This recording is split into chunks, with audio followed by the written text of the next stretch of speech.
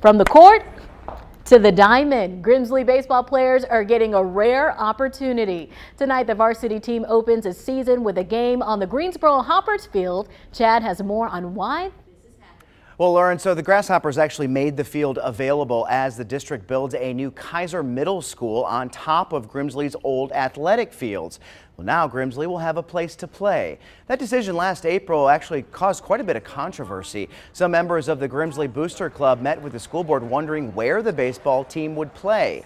No concrete plan was in place until the Hoppers announcement. Last summer, the district broke ground on the site of Kaiser's new middle school. The project is funded through the 2020 GCS bond that Guilford County voters approved.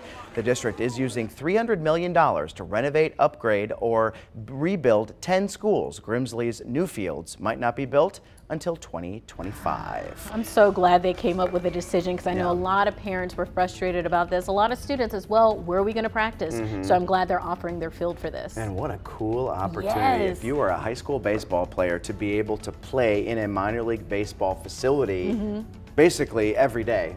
You probably feel like you're on top of the world like you are in the minor leagues, but I think it is a good feeling as well. I'm just glad that the kids have somewhere to practice. Yeah, and it'll be nice when all these schools are finished. You know, voters have approved the money to rebuild, renovate these schools, and so I'm looking forward to seeing how that all pans out. Some of these schools we have seen really could use the work. We could. They're pretty old. We know that they need improved AC systems, some of the flooring and different things like that. So a lot of parents and students excited for the new schools as well.